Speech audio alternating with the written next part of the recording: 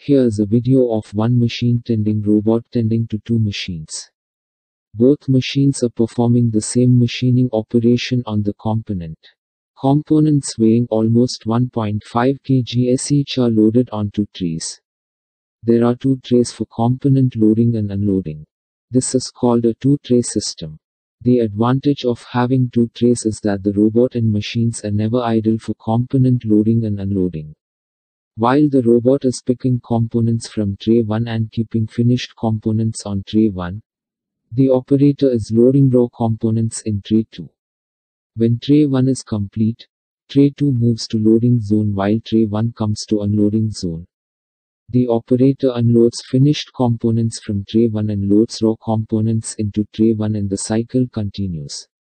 Here the robot places the component into the chuck and the tailstock comes and supports the component at the other end.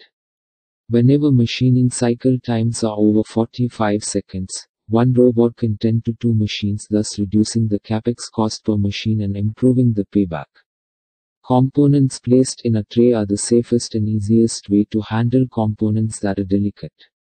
This method of loading and unloading is preferred by customers who have components that must not touch each other during loading or unloading. If components come in contact with one another in a gravity feed system, the rubbing could cause scratches and mar the surface finish, which is why many customers prefer tray loading and unloading.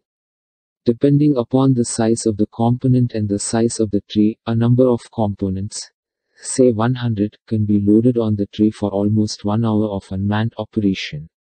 Please observe that the component must be loaded in a oriented fashion in this case. Hence components are placed in an oriented fashion in the tray. The spindle is also stopped in an oriented fashion to facilitate correct robot component loading. When there is a change in component type, the gripper pads can be changed and the tray can be changed too. The setup time for component change will be around 20 minutes. For more details, contact strategiautomation.com.